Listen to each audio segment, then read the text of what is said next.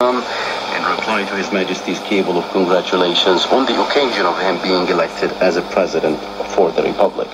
In the cable, the President expressed his utmost thanks to His Majesty the Sultan, wishing him good health and happiness, and the Omani people further progress and prosperity.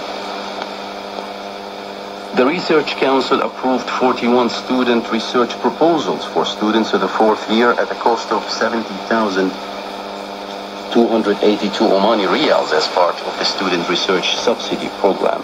The Council received 180 research proposals through the electronic system for application used by the higher education institutions.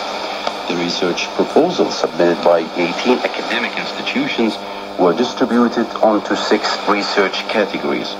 The number of university students that took part in these research proposals stood at 122, distributed onto research teams for each research proposal. The Sultanate, represented by the Ministry of Agriculture and Fisheries, is taking part in the 32nd session of the FAO Committee on Fisheries held in the Italian capital Rome during 11th to 15th of July. The session was interrupted by a high-level ceremony to mark the entry of the agreement issued by the Food and Agriculture Organization, FAO, of the United Nations on measures taken by port states to combat illegal, unreported and unregulated fishing into effect from June 2016. His Excellency Dr. Fuad bin Jafar al-Sajwani, Minister of Agriculture and Fisheries, chaired the Sultanate's delegation in the FAO Committee.